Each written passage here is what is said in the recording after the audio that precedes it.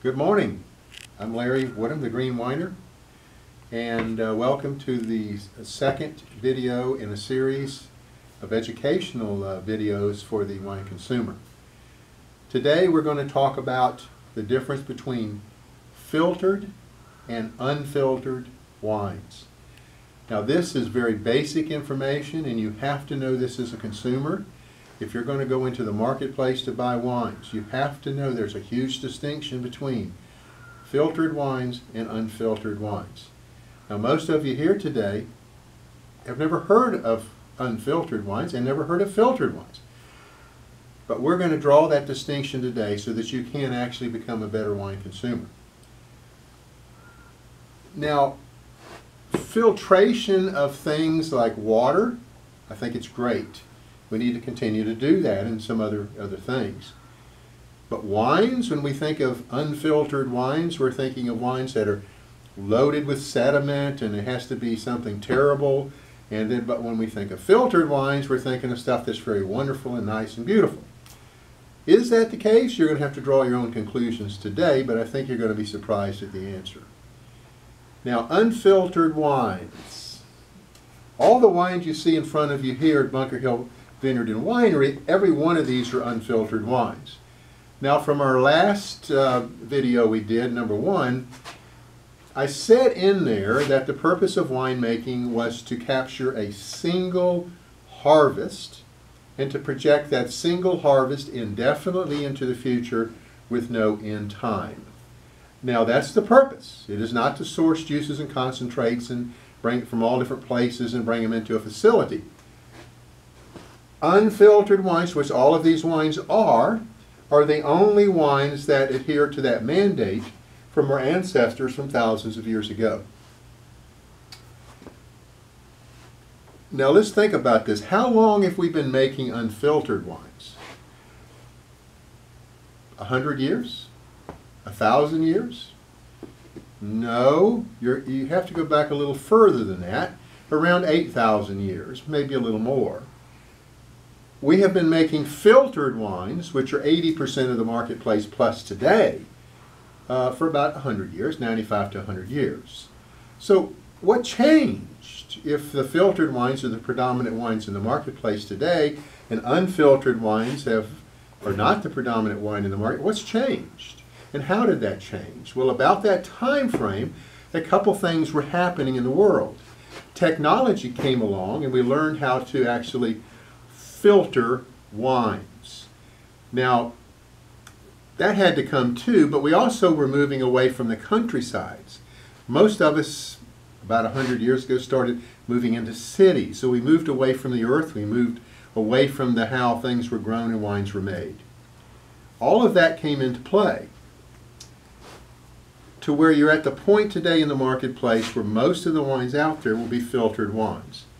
Now keep this in mind, any winery on planet Earth, including Bunker Hill, if they're making an unfiltered wine, unfiltered now, they're going to tell you right on the label it's unfiltered. You will never have to guess. You will never have to wonder if this is an unfiltered wine. It will be clearly on the label. You will know it is, no question. So keep that in mind. Now if it's a filtered wine, which is over 80% of the marketplace today, nowhere on the label will you ever see the word filtered. Why is that? I don't know. You need to ask them. If you were proud of the product you were making, you think you would want the public to be aware that your wine is being filtered. Now what are they actually filtering out of our wines? Well, a lot of hype goes on about taste, flavor, and bouquet, right? Yes, we all know that. You're absolutely true when you're talking about unfiltered wines. But how about filtered wines? When you filter your wines, every particulate of fruit is removed from the wines. That's what gives this wine its taste, flavor, bouquet. So the makers of filtered wines have a little dilemma. Your wine is absolutely crystal clear. There's no particulates of fruit left. But you have to offset that with something. So most of the factory wineries producing the filtered wines today are having to make some adjustments with their wine products.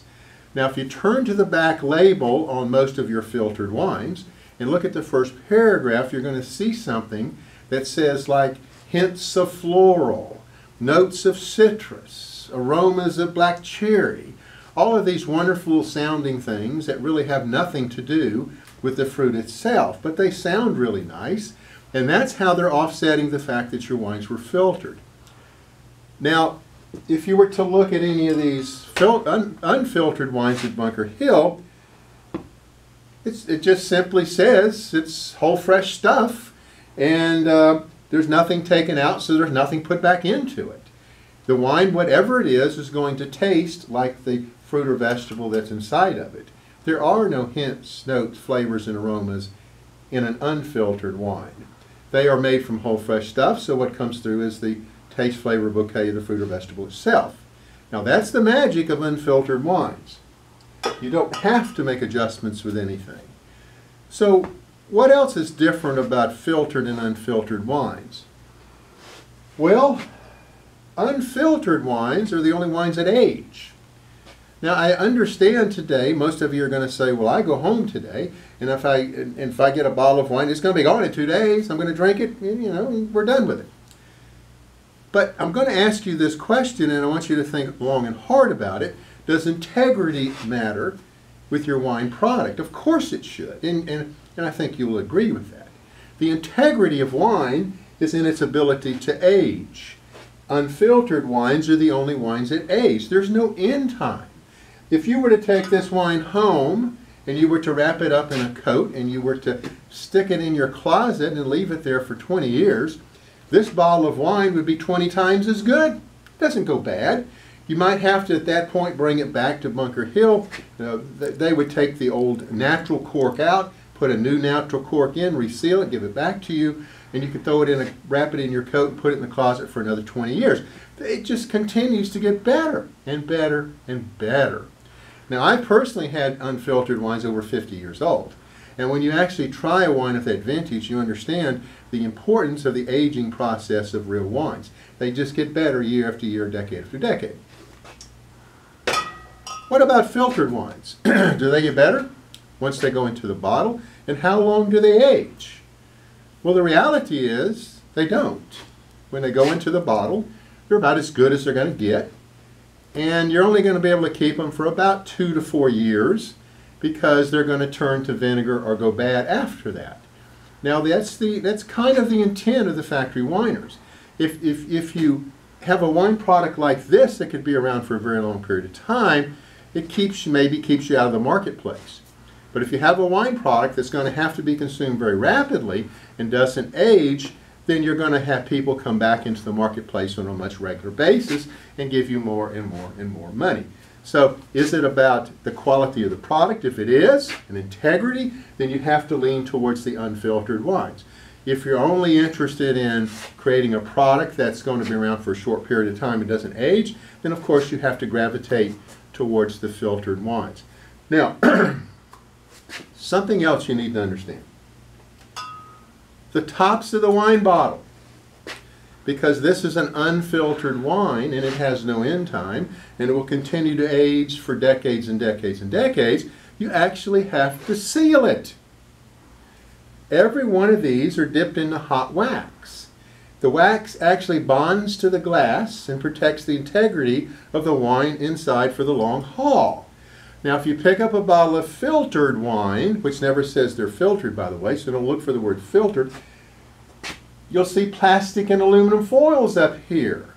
Now, that's gingerbread designed to simulate the real stuff, which is the sealing wax. Now, you as a consumer look at that and you think, oh, everything's equal. But how much effort and how much real security do you get out of plastic and aluminum foils? It doesn't bond to the glass like this stuff does. It's good for a couple years, maybe 4 years, but that's perfect with the factory wineries making your filtered wines. Now, remember, unfiltered wines are made from whole, fresh stuff.